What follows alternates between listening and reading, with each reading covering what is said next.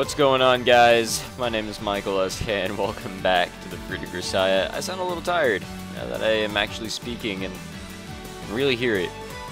I don't know why I'm tired, but thought we should record a little bit. It's been a few days since I actually had the opportunity to record. Been a little busy with school and work, I would say. Just a lot of personal stuff. So hopefully things are, out of the way and I can, get back to recording a lot of this. I want to get done with the common route or whatever this is and actually start going down some paths, get this game over with. Not saying that I'm tired of the game, just that it's been a long playthrough once you get past 70 episodes or something like that. So let's get right back into it. I think we're going to get some singing or something. そうね。ローラのためにオリジナル。そうね。歌わないとね。歌うわよ。しっかり聞いてなさいよね。I think now I realize why I ended it where I ended it last time. It's not that I was just, tired of recording or whatever. It was, 'cause I really don't want to hear this. If she is literally going to sing, I am going to bleed. My ears will bleed a lot of blood. そういえば私昨日からオリジナルソングの一つでも作って一発歌いたい気分だったのよ。ちょうどいいタイミングだったわ。I also I'm hoping that I wake up from doing this recording session because I just sound terrible. Like, I don't know, like, do I sound a little different? Do I sound like just complete shit? I don't know. I took a nap a few hours ago. I don't know why I still sound this tired. I don't know. Hopefully this wakes me up and we can have a fantastic time. それじゃあ歌うわよ。I really don't want this. ああ、そうだ。あんたたちのために歌ってあげるわけじゃないんだからね。Dude, I swear to God, like, it's every anime girl ever. She's like, it's not like I'm going to do this or whatever to do that for you or whatever. You guys know what I'm talking about. Like, this is so typical of like an anime girl. Can't do without the formalities, however utterly pointless they may be. ではでは。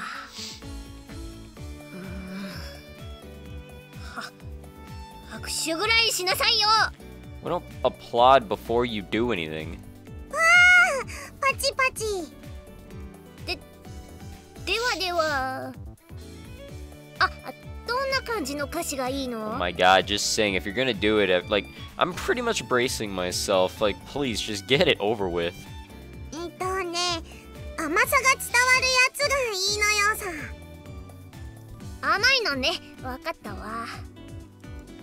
Michiru, do you really understand? When she says sweetness, it's because this song is for a past. ちょっと黙ってて。今歌詞考えてるから。よし、できた。聞くわよ。Alright, bracing myself yet again. ではではでは。いずれドリーミン、私の心はマイハー。She mixing both English and Spanish? 放課後、あなたを待ってる大火の裏。好き、キス、やだやだ、ウォンチュー。憧れちゃうのよ、南風からの東風、最終的に無風ポカーン。 That was literally the worst thing I think I have ever heard in my entire life. It's so bad to the point where I don't think I can actually hear anymore. Like just 2 seconds into that, I knew I made a mistake deciding to record. I don't know. That was just so bad. 歌い切ったわね。I really don't even know if you could call that singing. That was just trash. Michiru, my friend. 何よ、これで満足したでしょ。My apologies, it seems our explanation was insufficient. We need you to come up with an advertising jingle for a pastry manufacturer called Bonbor. Eh? You see, the company's trying to find a song for the next commercial. With an aura viewing tour as the grand prize. Machina is hoping to win the contest.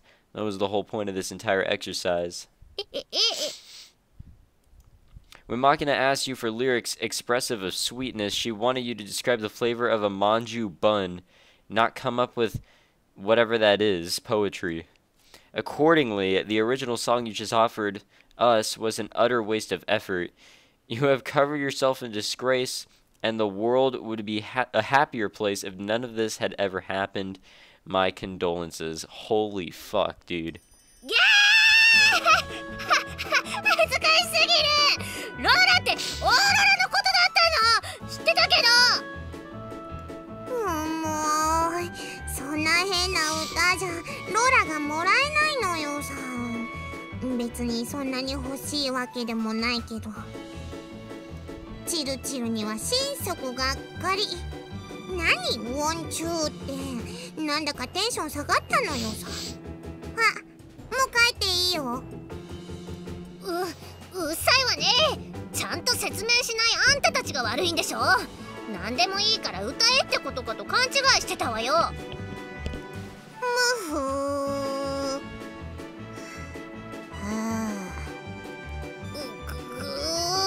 そもそもなんで私が歌わなきゃいけないのよ。ユージが歌えばいいじゃない。Yeah, please, for the love of God, don't have me sing. そうよ。私にやらせたんだからあんたも歌いなさいよね。ふふふ。嫌だとは言わせないわよ。No. Yeah, I don't mind. Oh God, no. No. No, no, no, no, no, no, no, no, no, no, no, no, no. No, no, no, no, homie. No, no, no, homie. This is not gonna happen, homie. Please, for the love of God, don't actually do it. Oh God. He's a-hemming. Nope, nope, nope, nope, nope, nope. Something along those lines. Let's just say that all of that was fantastic singing that I would actually do. And plus, I knew there was going to be a time in this visual novel that I would just have to skip dialogue like crazy like that, because it would just be so bad to read out aloud. That was that time. I had one use, one chance, one opportunity to do that. Now I'm not allowed to do that. So if there's something embarrassing that comes up that I have to say or do or whatever in the future, looks like I'm doing it. That was my one opportunity or chance or whatever you want to call it. Something along those lines. 何よそれ。完璧じゃない。私が歌う必要なかったじゃないの。Pop music in general tends to be pretty formulistic or formulatic. Whatever that word is. And advertising jingles in particular usually have fairly simple, catchy patterns. I just combined a few of those. ほんと、最初からこうしておけばよかったね。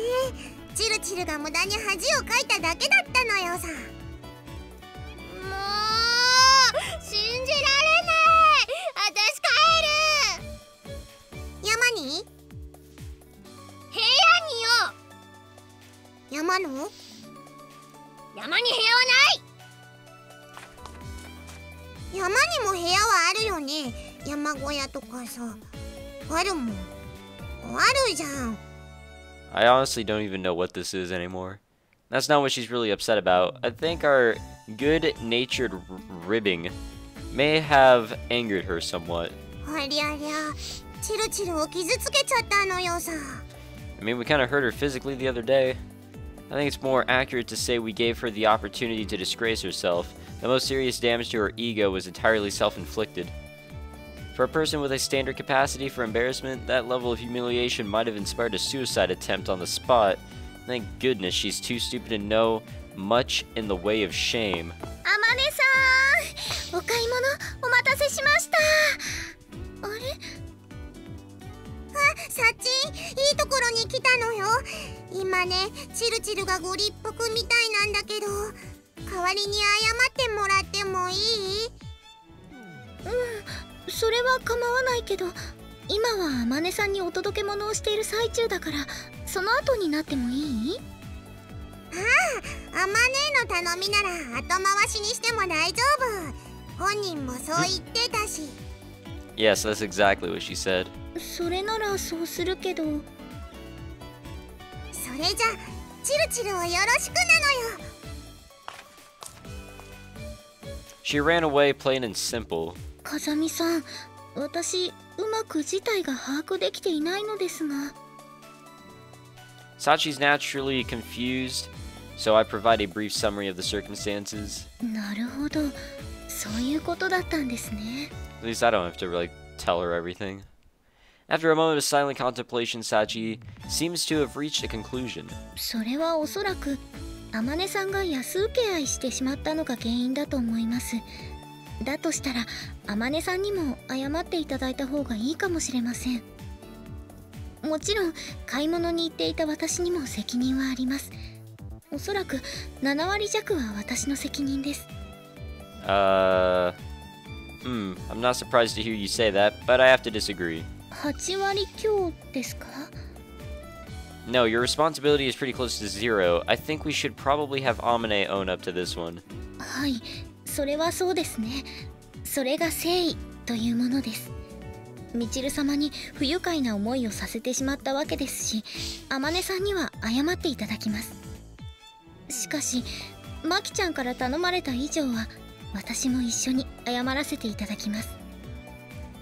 I see. In that case, shall we drag Amane along and make it a group apology?